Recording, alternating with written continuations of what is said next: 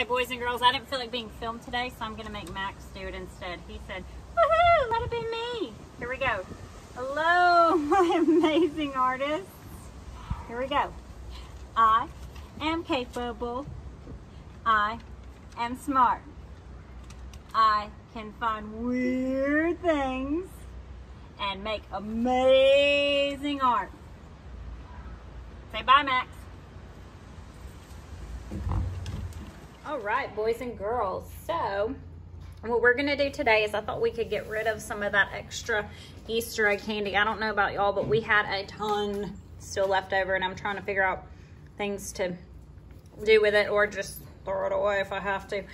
So today what you're gonna need is a plate and maybe one with a little lip on it here where it's kind of goes down in the middle, and Skittles. And you're gonna need quite a bit. You're gonna need enough to line the outside of the plate. We're gonna make rainbows in the middle, and you're gonna need some warm water. So what you're gonna do is you're gonna take your Skittles and you're gonna line right around this rim with Skittles.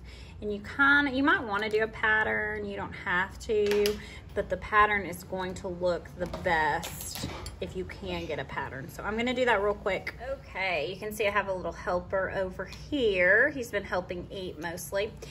So you can see I switched plates. I decided I didn't want to play with a bunch of stuff on it. If you have a white plate, it's probably going to be the best. I just don't have any white plates. But you can see how I lined my plate with the Skittles. Now what we're going to do is we're going to use the warm water to pull the color out of the Skittles to make a rainbow.